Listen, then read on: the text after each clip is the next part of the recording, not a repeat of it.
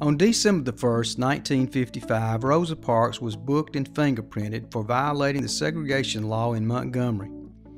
She was tired and determined that fateful day when she refused to move to the back of the bus, refused to give her seat to white passengers. When artist Ted Ellis contemplated painting her home in the Cleveland Court housing project, he could sense how it must have felt not to make it back home when leaving for work that morning.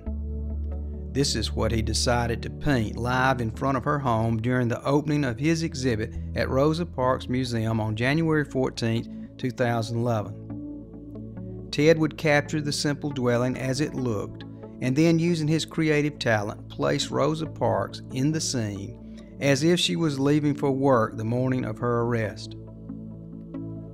Ted Ellis documents African American history and culture with his paintbrush and canvas. His heart completes the image. This is the first time ever that Rosa Parks' home has been depicted in a painting. Ted was able to get the basics onto the canvas before the Montgomery school children arrived.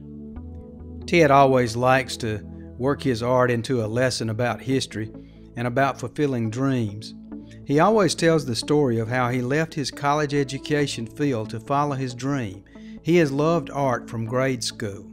With courage and determination of his drive to become a professional artist, he left his corporate life as a chemical engineer to go on to what he calls his magic carpet ride.